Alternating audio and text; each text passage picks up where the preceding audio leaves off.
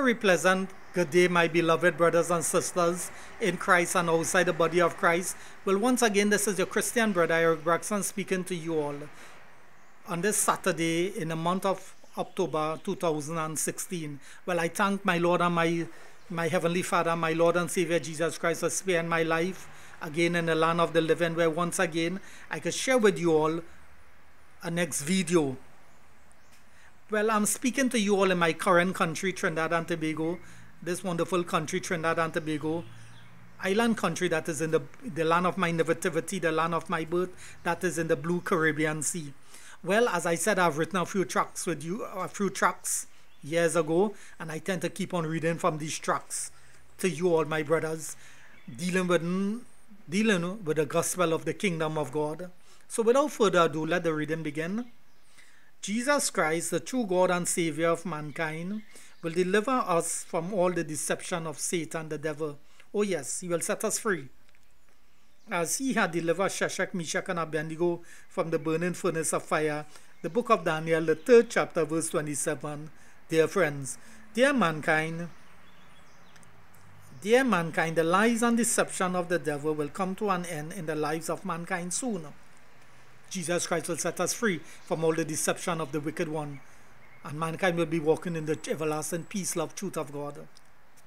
Because God, Jesus Christ, is coming back to earth soon to set up his everlasting kingdom, which is the government of God, to bring true peace and security to the whole of the human family. He is God and Lord and Savior of mankind, Jesus Christ. So accept him, Jesus Christ, today as your personal Lord and Savior for life. He, Jesus Christ, is the Savior of the world. Yes, dear friends. So accept Christ as your personal Lord and Savior of your life. Well, this video, my brothers and sisters, it will be a short video. It will not even be a half-an-hour video. Right, my beloved brothers and sisters? So, but look out for the other videos that I will be making that will be a little longer than this current video. I will be bringing out a video very soon dealing with spiritual warfare.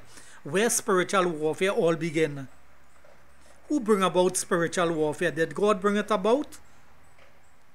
Where did spiritual warfare begin? And when will spiritual warfare end? So look out for that video soon. As soon as I record that video, I promise you all and sundry, it will be posted immediately on the internet and the World Wide Web, so all could see. So look out for that video, my beloved brothers and sisters. Well, as I said, this will be a short video. You all do not have plenty time on your hand. All those people who are out there saying, I have plenty time to play with. I do not have to accept Christ as my personal Lord and Savior of my life until I achieve that car, until I achieve that house, until I win that lotto, or until I obtain that, accumulate that $1 million wealth money, so I could buy that airfares and travel the whole world, see many countries, visit many people, and then come back down and settle down and then accept Christ as your Lord and Savior. No, today is the day of salvation. If you hear his voice, harden not your heart, because you do not know if you will live to see tomorrow. So make that decision now. And when you make that decision now, at the end of this video, take the Bible off the shelf, blow the dust off of it, relax, sit down, and make that very important decision to accept Christ as your Lord and Savior. When you make that decision, when you make that decision, look for that church in the area, in your congregation, in your district, community. Meet that man of God, tell him you want to accept Christ as your Lord and Savior, and then prepare for baptism. He will instruct you in the words of God, and you will make that decision. Now you will repent of your sins, you will get baptized, and start looking for a congregation, a church with true believers who that observe the 10 commandments and who observe the Sabbath day, which is Saturday. And you go there and you fellowship and begin keeping the commandments of God and living that holy and righteous life in the eyes of God and doing what is right in the eyes of God. So when Jesus Christ returns back to the earth as King of Kings and Lord of Lords, you will be with him in his kingdom. So at the end of this video, make that very important decision.